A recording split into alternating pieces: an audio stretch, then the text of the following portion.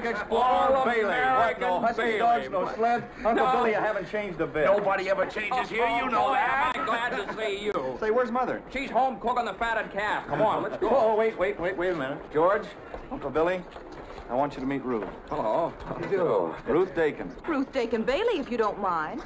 Huh? Well, I wired you. I had a surprise. Here she is. Meet the wife. What do you know? Wife. How do you do?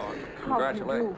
How do What am I doing? Congratulations. Done it, Harry. You They're married, these two. Why don't you tell somebody? I can't wait to Nobody see tells me anything. Oh, you really married? Why, yeah. Hey, what's a pretty girl like you doing marrying this two-headed brother of mine? Well, I'll tell you, it's purely mercenary. My father offered him a job. Oh, we got you in the job. Well, Harry's cup running over.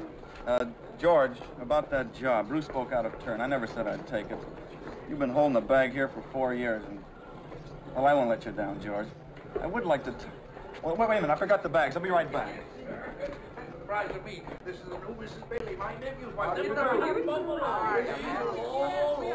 friend of the Bailey. Really? Oh, what are their names? Let's see. Now, Just got in here now. We're taking her home. And I want to tell you that we're going to give the biggest party this town ever saw. I want you to tell me you are. Harry, I'll be right here. We'll hear you. How are you? George. That's all Harry ever talks about. Ruth, what about this job? Oh, well, my father owns a glass factory in Buffalo. He wants to get Harry started in the research business. Well, is it a good job? Oh, yes, very. Not much money, but good future, you know. Yeah. Harry's a genius at research. My father just fell in love with him. You did, too.